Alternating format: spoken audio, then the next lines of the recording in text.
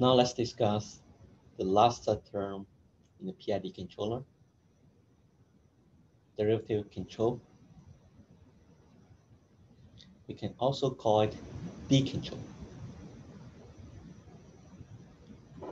So for D control, the control signal is proportional to the derivative of the system error.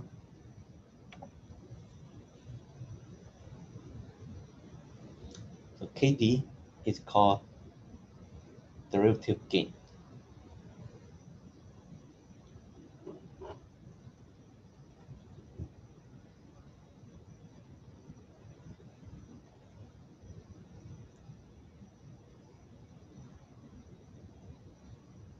The main purpose to introduce the D control is to improve the stability.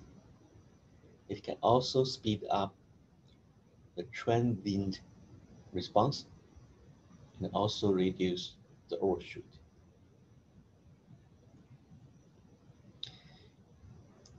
In general, we do not use the D controller alone. It is usually used together with the P controller. So we have the PD control.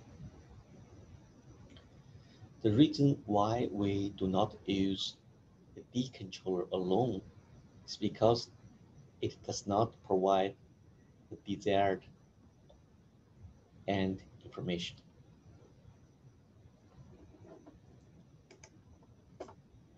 For example, if you consider in the steady state, the system error is a constant. When the error is constant, if you take if the error signal is differentiated, then it becomes 0. Then if the control signal is 0, then the output is 0. Then the output will not track the reference input. Therefore, we have to use P controller or I controller to provide the right information.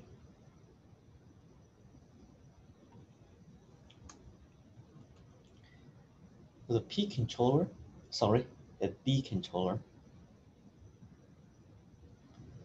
has anticipatory behavior. It means it has the ability to predict the future because the D controller is proportional to the rate of change of the signal.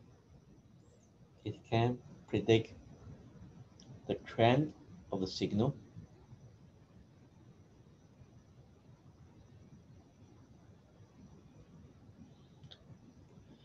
One disadvantage of the D controller is that it can amplify noises.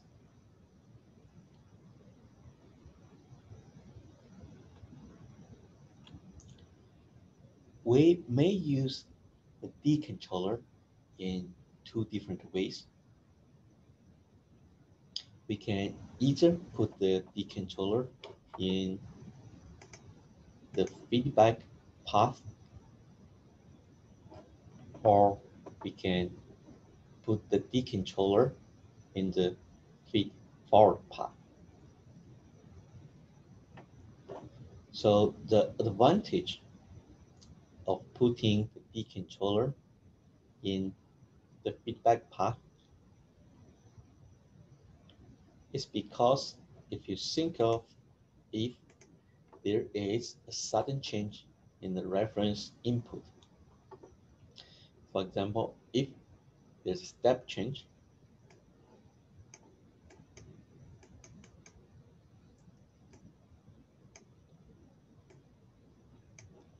so at this point, the derivative of the function will be very, very large.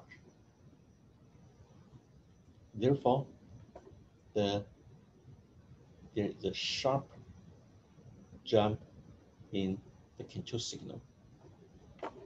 In this case, because the D controller will take, because the step signal will be differentiated at this spot.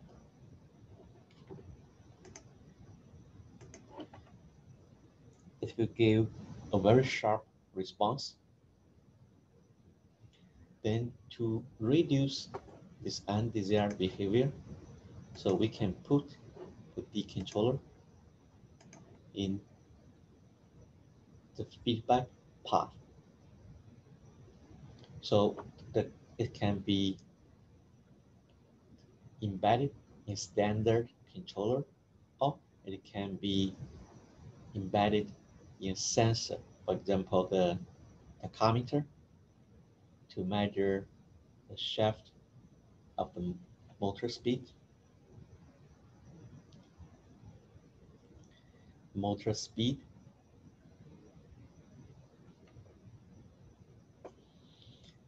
Then if we look at the two different structures, so if you find the transfer function from the input to the output, you will find that they have the same characteristic equation. So let's do it. So from R to Y have the same, a different, say the forward path gain. It will be Kp plus Ki. First, let's do this part. It is a feedback connection, so it's from here to here.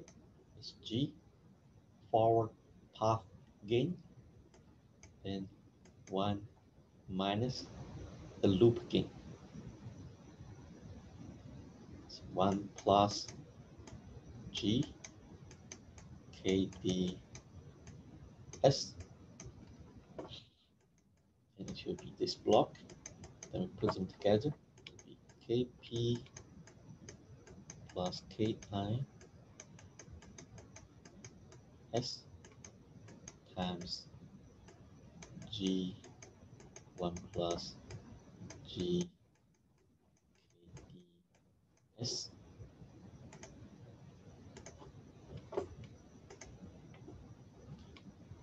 So let me write it again.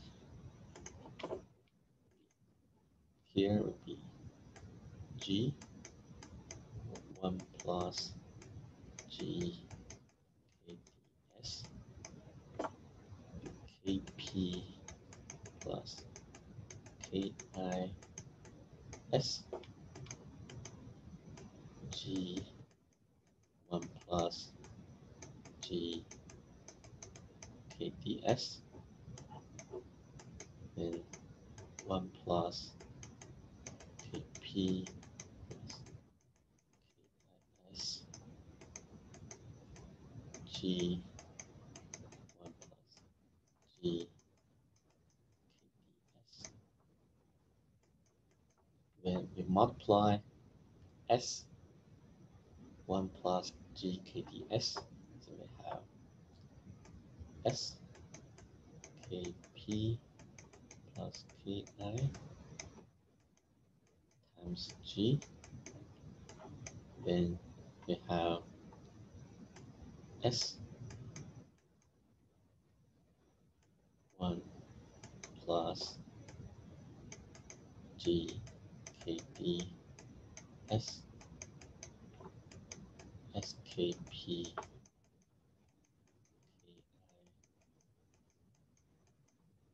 plus G.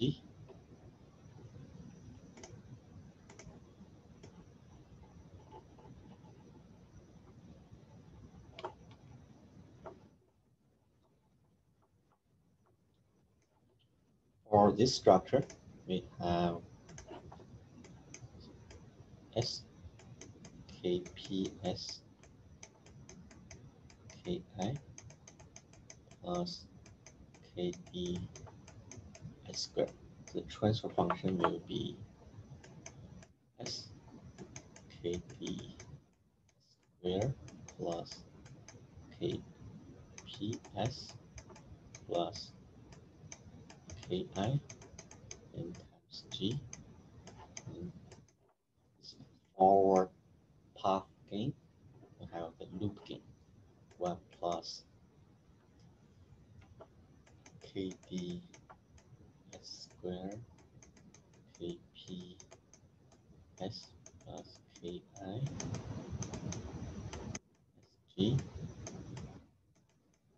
Therefore, we have s here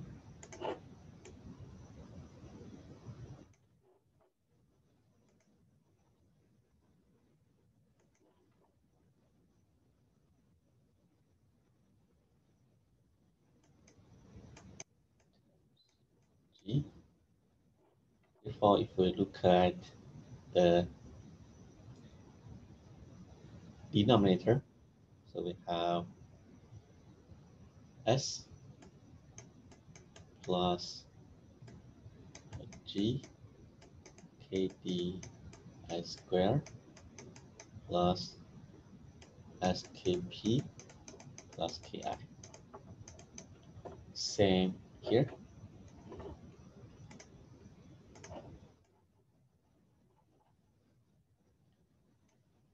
So we'll see the two structures at the same denominator in their transfer functions.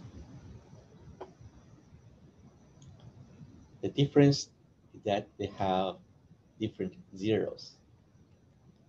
So let's look at the numerator of the transfer function. So for this structure, it will be kps kig equals 0. Then we can find all zeros. So here we have kp s squared. We have kps kds squared plus kigs. We can see for the two different structures, they have the same characteristic equations. It means they have the same poles, but different, they have different zeros. Then by putting the D controller in the feedback path, so we can eliminate excessive response to step in the reference input.